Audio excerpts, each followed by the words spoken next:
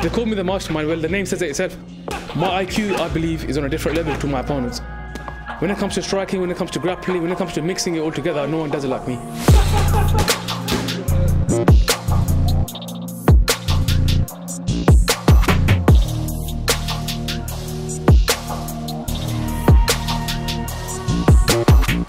Fighting has been in my blood for a very long time. My granddad was a champion wrestler in Pakistan. From hearing his stories and seeing his success is motivated me. And my goal is to bring the UFC back to Pakistan, hopefully one day. I've always been inspired by Mike Tyson growing up. That's someone like, even as a kid, I used to just sit there on the PC and watch his fights.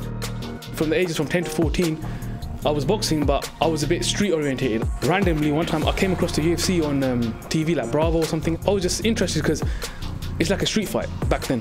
Watching MMA is like a street fight, but there was technical elements to it, and I was intrigued by the grappling part. I was like, what happens when it hits the floor? And then from there, I started learning it, and then from there I started combining that with striking, and then competing, and then won 2 titles as an amateur. And then I tried to go pro, which now I'm 5-0, 3 TKOs, 2 submissions.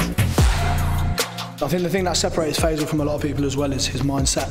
The very first time I met Faisal, I sat down. I always ask fighters when I first meet them, what do you want? Like, what do you want to do as a fighter? Where do you want to go?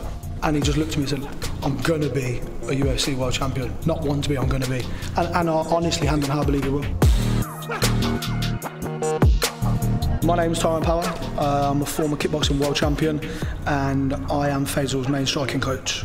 I think the improvements he's made in the last 1.5 to 2 years have been drastic, and when he gets out onto the big stage, I think it will really be good for everyone to see the improvements he's made behind closed doors. His wrestling and his groundwork, anybody you ask that knows Faisal will tell you how good it is. A lot of people have one thing that they're best at, but they're good at everything at the top level. Faisal will fit in at the top level because he is good at everything.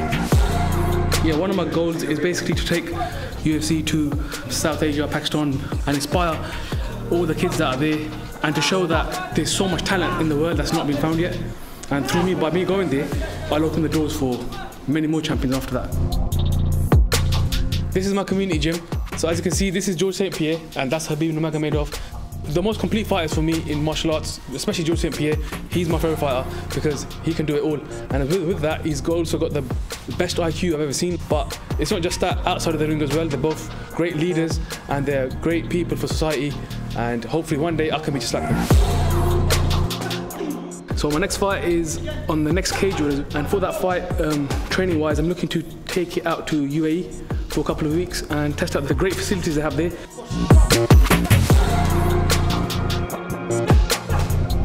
I want to be the best, and I want to be the UFC champion, and also take UFC to Pakistan, which is one of my goals.